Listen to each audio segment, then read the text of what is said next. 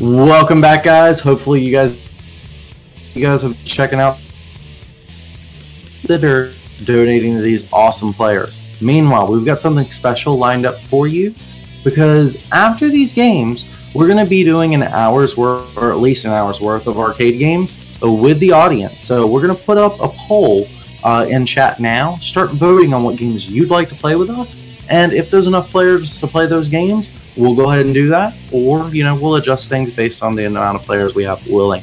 Please follow the instructions by Felipe, our chat mod, in order to get into these games. Speaking of getting into these games, Camaro, you want to introduce the first player? All right, I do. In the top left, it is tied 2-2. Let's see what he's got left up his sleeve. It is Classic.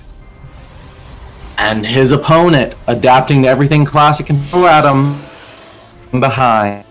It's the infamous Blue Terran, Ryung! Man, you really hung on to that G. Yeah, I like G's, man. Hung GG. on to the Ryung G. Ryung, it rhymes. You see, I'm really funny, guys. Don't worry. Yeah, we've both got a plenty of sleep before this event, man. I promise. Cross my fingers. Don't worry, guys. I only had 2 monsters before the event. Don't worry, guys. My chair's squeaking every time I move.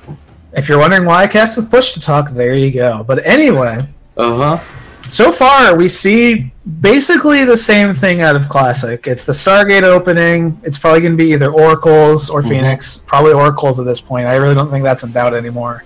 You think Ryung's taking a leaf out of Classic's book?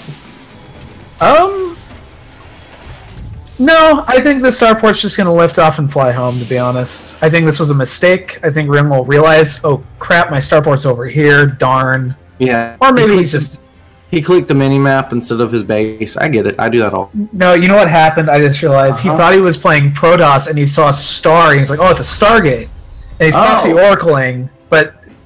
see, he's making it work. He's making it work. It is a starport, unfortunately, so... Looks like he'll make it work. All right. So, yeah, Cloaked Banshee, probably the order of the day. Maybe Ravens, we'll see. I think Banshee probably just has more proxy upside, more potential. Yeah, potential. Yeah, for proxy especially. There it is. Banshee with the cloak. And back at home, he's got a fairly standard opener. What would Classic need to do in order to scout this to know what's up, other than, just obviously going to the bottom left corner for no damn reason? I mean... The one sign is that there's double gas and there's literally no factory units on the map. Like his gas is going somewhere. Like he's got only Marines, so there's no starport.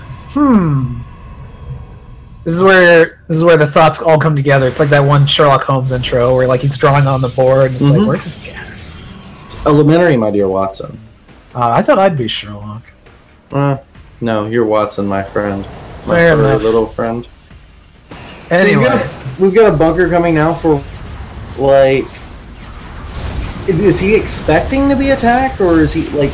Is that, like, the expected retaliation after the band's up? Like, he just expects Classic to push out and he has to hold a ground force? Well, this is actually kind of nice adjustment for Classic. You notice instead of getting those Oracles, he's kind of a little suspicious and he's gone for some Phoenix instead. Yeah, that's better. A lot better scouting short term. Yeah, so the other advantage, though, is that Ryung is probably expecting some adept push to come along. You see, he's got this bunker, he's got this mine in place, and he's figuring if Classic tries to counterattack with all the adepts he has that don't shoot up, he can hold it. But Classic's plan for shooting up is also flying, which means it's just kind of shooting horizontally.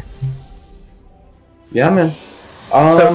Adept glaives are in production, man, so we've got some more gateways coming. 4th one about to be started, 5th one about to be started. So at this point, we've got kind of like a Phoenix into gateway force, and that wouldn't mind doing a lot of damage to that Phoenix. But the Banshee's showing up, Cam. The Banshees are here. Yeah, getting some free kills here. Really nice, actually. I don't actually know if there's... Yeah, there's the Revelation, obviously, but again, as soon as the Revelation goes off, the Banshee is dead, and so it tries to hit a pylon and fails. Did he even have to reveal? Doesn't the orc reveal itself? Well, that's what he did. He revealed it with the Oracle, and so he dropped it just in case it somehow lived. But it didn't. Gotcha. I admit, I am doing my best to analyze a lot of these players' decision-making.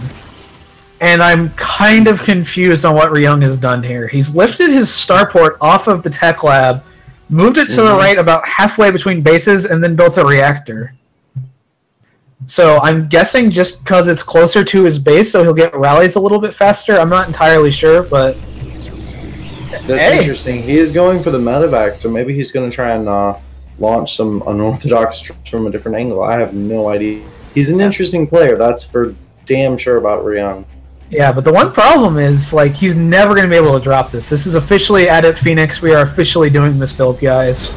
Which means there's really no way to pressure. You see there's Phoenixes patrolling outside both of these bases. If you try to drop here, like, all your drop is going to do is get killed by Phoenixes. Phoenixes? I think that's technically the correct term, but... Enai? No, that'd be Roman. I think Phoenix... Anyway, more importantly, like... I mean, Ryung is doing kind of what the correct play is against Adept Phoenix, and as he says that, he's doing what I think is not the correct play versus Adept Phoenix. It looks like he might be trying for a push, which maybe he's just leaving his army in a very forward position, but the problem is if you go for a push against Adept Phoenix, like, how many mines are here? There's 6 mines here. If they all get lifted by this high Phoenix count, like, and now there's Revelation on them, so it's not like even the Burrow's going to save them. Like, if they get lifted, this fight just goes bad for Ryung.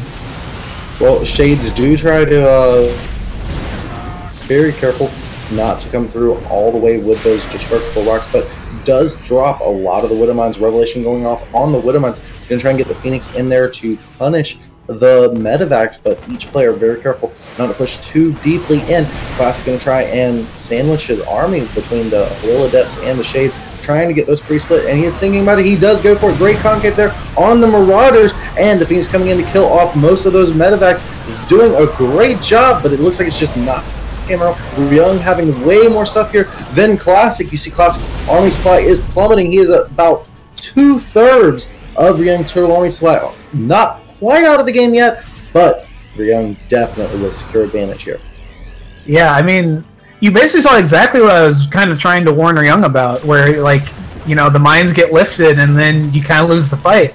But he did a good job. He killed a good number of the Phoenix and still got a couple of good mine hits off, and that kind of turned the fight in his favor. And even now, catching out this little surprise counterattack Classic was going for, Ryung's really tightened up his play a lot. Yeah, that Warp Prism could have been a huge damage dealer, but just not doing anything at all. Warp Prism, another one being started in production here, but we've got Liberators on the field and in production for Ryung. I think Liberator's definitely where he wants to go with this heavy gateway style that we're seeing out.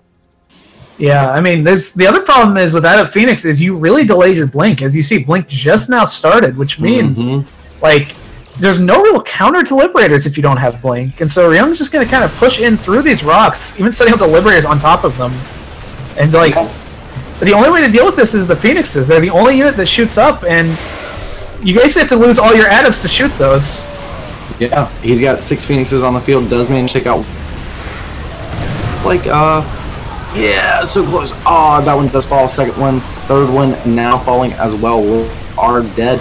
But Classic, again, just bleeding a lot of his ground armor. There's a lot of Marauders here. More Marine coming in. More Adepts coming in as well, Camaro. This looks like the army is swinging into Ryung's favor here. The tides of war are marching in Classic's base. Yeah, now we just see Ryung is just marching in here. There's just kind of overwhelmed his opponent. There might just be too much tear in here. And even if Classic manages to clean this up, which he's not even going to try, like, there's just too much stuff. Yeah, Ryung takes game 5. I'm sorry to cut you off, but I'm just... Yeah. That was just a perfect game from Ryung on some fronts. Like, nothing went perfect, but really true perfection is when things aren't going perfectly, still making it work, and still making it look like everything worked perfectly. Someone in chat says adopt Phoenix OP. Am I right? I don't know. Cam, is he right? Apparently not. I mean, the issue is just that although Adept Phoenix could work there, like you saw, really one of the reasons we started seeing this style not necessarily used as much is, again, the meta is always shifting. Players are always adapting, which means that, like, Terran players have kind of started to learn that if you focus down enough of the Phoenixes, you can still get good enough Widowmine shots off. And that's basically what just happened. And Classic was never quite able to stabilize, and because of the late blink timing, like, great job taking advantage of that with the Liberators. Dude, these games are so epic. Ryung's only 1 game away from victory. If you want your last chance to support either of these players, this might be it. There might be another game. Who knows? Can't be sure. Go to Match Arena right now. Donate as much as you can or as little as you can. It does not matter. Every little bit counts. I'm sure these players appreciate it no matter what. Thanks so much, guys, for watching us. Thanks so much for joining us. Tell your friends they might be missing the last of this best of 7, so they better tune in now. Guys, I am Shaft with Polygon Gaming. My co-caster tonight is Camaril. Our observer is Apogee. Our admin is Angela. And we've got so much more staff, I can't even name them all. But thank you to each and every one for making this possible. We're going to a commercial break. We'll be right back. If you want to be notified when we release videos like this, please make sure you hit the subscribe button. If you don't know where that is, I'm not going to teach you how to use the internet. There's probably no hope for you.